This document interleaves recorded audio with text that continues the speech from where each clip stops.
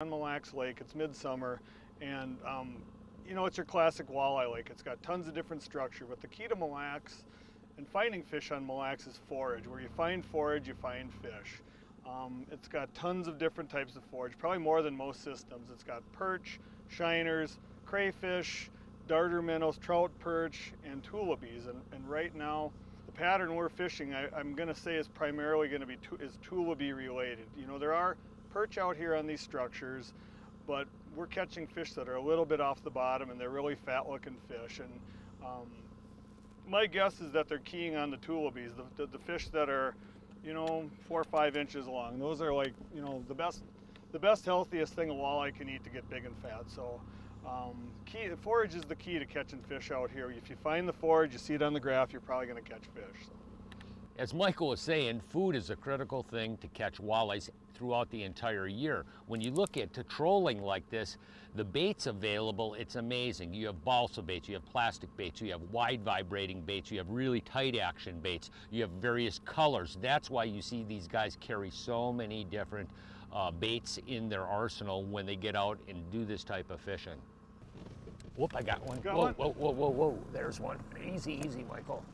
We may have the tactic, but we are dialing in the speed, and maybe the bait and the baits. And we're right, yeah. The one thing that's so critical, you know, is use of your electronics, you know, because we're out in the middle of Mille Lacs Lake here, and we're out in just open basin. There's no really structures really around here, so the fish are moving around, and they're actually chasing bait fish. So what we did is we actually identified, like right back here, about 3 or 4 blocks back, there's some really giant pods of bait, and what we put down some GPS coordinates, and we're sort of circling that area. Oh. Yeah, we're actually we started going from structure to structure, circling around them. It's like most of the fish we're seeing are smack in the middle in between the structures, aren't they? Yeah. It's nice with this line counter reel, as you can see how far the fish is away from the boat.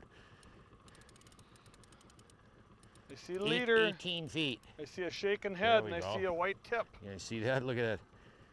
That's one thing with this. You just sort of really, you don't pump them. You just slow and steady. That's one thing with this rod is so critical. Ooh, that's a beaut. Yeah, that's there another you go.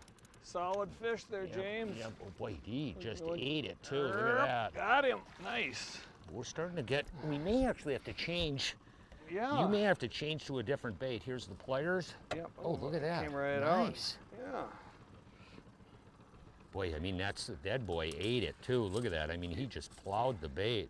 Yeah, that's kind of the key with that Leadcore, is you don't need to set the hook, do you? No, They get hooked, and of course I dropped it right into the net, but that's just another nice walleye from the depths of Mille Lacs.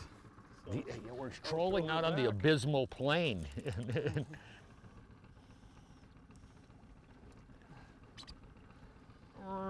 And there he goes. Back to 35 feet, I think. You know, the whole key to catching walleyes like this in open water fishing is replication, and that's what Leadcore does. It enables you to really put the bait at the exact depth of where it was where you caught the last fish. We've actually been experimenting with a wide variety of baits. This is a Scatter Wrap Husky Jerk, a new bait with a smaller like minnow profile, but you can see I got a pile of baits over here that we've been experimenting with. Michael's caught a few fish with the shad dancer, a small perch-colored shad dancer, but we have had a couple of bites on this bait here. If we get 1 or 2 more on this, we may soon change to that particular bait. The odd thing is, it's sort of interesting trolling like this on how selective at times the fish can be based on color and, you know, size of baits, vibration, and that's why so many different trollers, walleye trollers like this, actually have so many different baits. It's amazing. They have boxes and boxes, as I'll show you here, of which we do too. But I'm going to get my line back out right now, and the last 2 fish we caught came from about 170 foot back with Leadcore, so I'm going to drop it back. That's one thing with this C-line reel, Daiwa C-line reel. It has a line counter feature on it that enables you to quickly get back to that depth. We have Leadcore line. This is Suffolk's 832 12-pound test Leadcore line, and it is broken up on increments of 30 foot of color. So what I'm going to do is put it back out to about and each color is about 5 to 6 foot depth, so you can gauge a couple different ways. How we gauge it is the amount of line out via the line counter, but then also how many colors. So that's yeah, exactly. If you don't have a line counter reel, you can do it with just the color of the line. And I know where I'm catching them at. I'm catching them at brown. Where brown hits yellow? Yep, where brown hits yellow, which is 170 feet as you get to it. You'll see that's right there. Brown hits yellow. That's replication at its finest. Okay, back into the holder. So Jimmy was mentioning the reels and the line, and there's actually Suffolk makes a couple different types of lead core.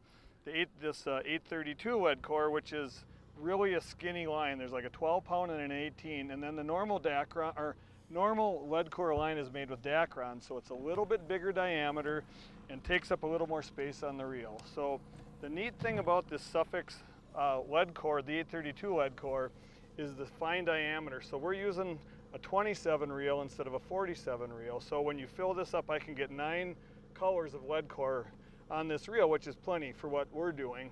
So we have a smaller reel with plenty of line on. So, you know, throughout fishing in the day, you know, this thing's a lot lighter than if you had a bigger reel with heavier lead core on it. Look at that, we're right by our coordinate here, and we got Mr. Big. You know, every time you come out here, you know, from day to day, these fish are moving around. They're following the bait fish. And so you come out and you're going to catch them in this area. The next day you come out here and this whole pod of fish, based on the wind or the activity level of the fish, it may be different. You got them? Nope, I just got bumped. Ooh, see, we just passed it over. Yep. Just a little nibbler. I like that. He popped it good though. Did he? Just didn't get hooked, yep. Bummer.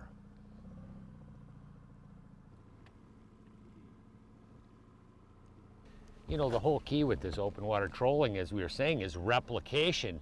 And it's replication of a couple of different things. Speed, where the bait is at in the depth in the water column. That's what's really, really critical about this, because the thing is these fish move up and down based on the activity level of the fish. Right now we're catching a lot of the fish. We got 4 colors out. We're running a scatter wrap as well as a shad dancer, and we're catching these fish right here that are really tight to the bottom. But you come out here during a different day, we get a little bit of clouds and wind and overcast, and those fish will raise up off the bottom. So we may have to position the baits at 25-foot level or as high as maybe the 15-foot level, depending on where the fish are at. That's what it's really a lot of experimentation with the individual baits, the amount of line you got out, the speed the baits are running. It's sort of fun. It's a real art to being successful at trolling like this. That's why so many of the tournament walleye fishermen, a lot of those guys are very, very good at this technique. And it catches really big fish throughout a good portion of the year at different points and times. Whether to hold the rod or put it in a holder, I don't know that it matters that much. I think sometimes, you know, if you're pumping a rod and dealing with some neutral fish, you can get them to bite, but where James and I are fishing, we can only use 1 rod a piece. He's got his in a holder. He's got the drag loose and the clicker on, so if a bite goes, he hears it. I'm running the tiller here, and I'm kind of have to keep busy, so, you know, when I'm doing this, I like to be working the rod more often than not. I just get bored putting it in the rod holder, but so far today, the 2 biggest fish have come on his rod, so, you know, it's a horse apiece, I guess. Yeah, it is. But one thing I was going to say about drag, you know, having the drag backed off is really key. And I guess a rule of thumb I always use is if you're trolling, I always set the drag to the point where, like, if you pump the rod, it slips a little. That to me lets me know that I have enough out to where if a fish grabs it when I'm moving forward, it'll be pulling line out. So I just can give it a quick pump, and that's taking drag out. If I have it set too tight, it won't. If I set it way too loose, you know, it's taking too much. So just kind of to the point of where you kind of give it a quick jerk and some drag comes out. To me, that's the rule of thumb I go by for having the drag set right for this kind of trolling. So.